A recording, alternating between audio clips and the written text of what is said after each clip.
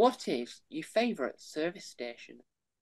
I have particular fondness for Watford Gap because when my kids were little and we were going to see John's mum, who lived in Huddersfield, he was from Huddersfield, we would set off early in the morning, and obviously small children reluctant to leave their beds, the comfort of their homes, everything else.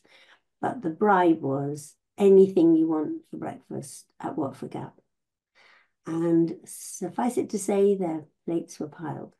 And I will also confess that I really looked forward to it because it was the best slash worst bacon sandwich ever. You know, really full of bacon fat, a soft roll, cup of tea, too much tomato sauce. And I dream of it still. And it, yeah, set us up for the journey.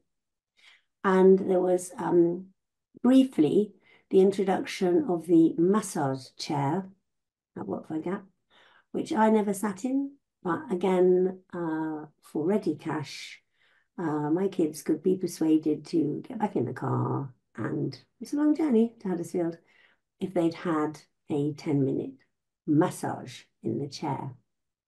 So amazingly, their breakfast didn't reappear, but they very much enjoyed the experience. So I have Watford Gap to thank for getting us to Huddersfield happy as anything.